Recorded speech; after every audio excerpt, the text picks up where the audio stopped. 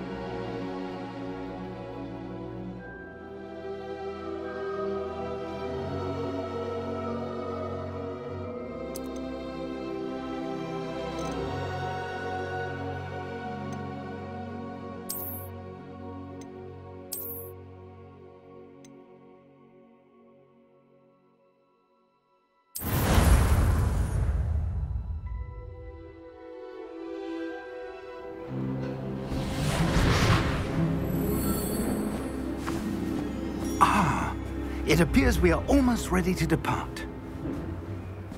It's a pity we didn't have a bit more time to spend on spellcasting. I presume you've been practicing the spells we worked on. I have, Professor. Well, I'm quite sure I've never seen anyone take so quickly to a second-hand wand. You'll be a force to be reckoned with when you get your own. Thank you, Professor Fig. I appreciate you working with me before the term begins. Oh, Eleazar! George, glad my rather cryptic description of our location did not thwart your finding us. I've apparated to more vaguely defined destinations than this. Though I confess I may have miscalculated slightly on my first try. Gave quite the fright to some theatre-goers in the West End. It's been much too long. When I received your owl, I'm... Speak here, Eleazar. Of course. Why don't we speak en route to Hogwarts? We have a start-of-term feast and a sorting ceremony to get to. Wonderful idea! As long as your young charge here doesn't mind me tagging along. Not at all, sir. After you. Ages since I'd been to the castle. Would be good to see the old pile of rocks.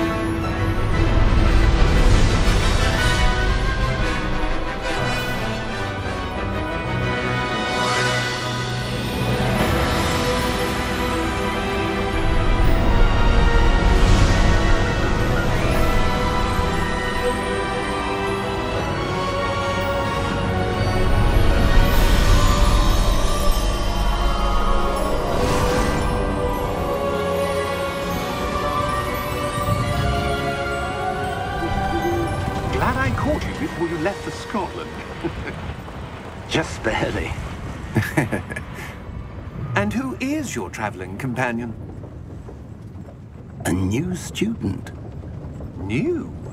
Yes, sir. I'm starting school as a 5th year. How extraordinary. It is indeed. None of the faculty has ever heard of anyone being admitted to Hogwarts so late. Nor have I.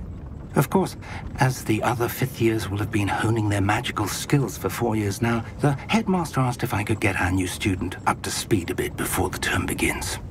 Well, you couldn't have asked for a better mentor. Professor Fig is not only an exceptional teacher, he's also a remarkably intuitive and gifted wizard. Mr. Osric is prone to flattery. I dare say it's one of the reasons he's risen so far at the ministry. Have you seen this? I have. Opinions differ as to how great a threat Ranrock really is. Although I've yet to convince my colleagues at the Ministry, I believe he is a significant threat. And it was your wife, Eleazar, who alerted me to his activities months ago. Miriam? How? She wrote to me about Ranrock before she died, wondering what the Ministry knew about his activities. Before I could respond, I received this. It was the last thing she sent me, Eleazar. It came to me via her owl, but with no correspondence. I can only assume that she had to get rid of it quickly, to keep it safe. Presumably from Ranrock.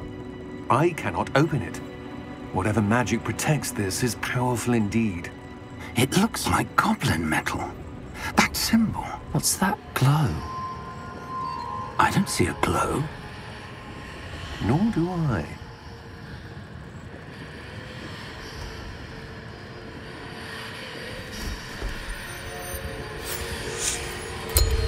Merlin's beard. How did you... Wait!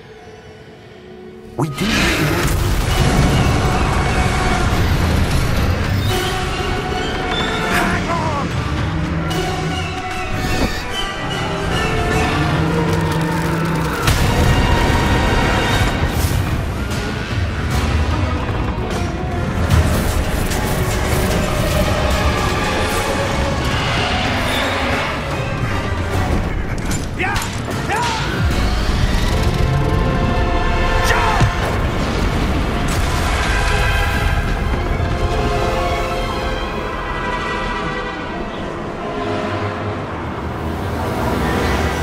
The key! Give me your hand!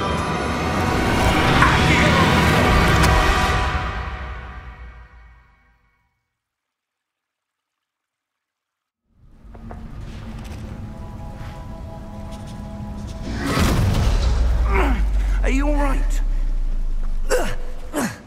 You're hurt. Perhaps a bit. Take this. It's Wiggenweld potion. That stuff will right you in a second.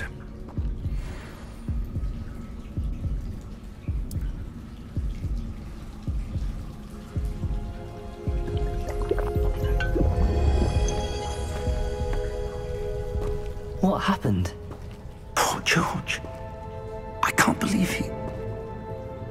What the hell got into that damn thing? Attacking a carriage mid-air? A typical dragon would never...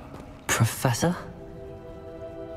Sir, where are we? I'm not sure. But that key you discovered was clearly a port key. Port key? An item enchanted to bring whoever touches it to a specific place.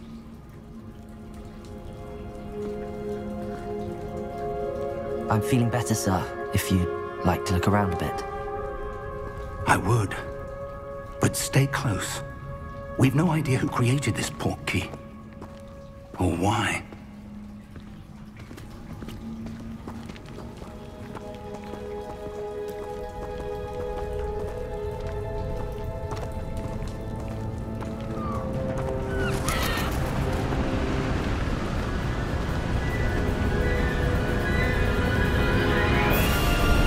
How far did that port key take us?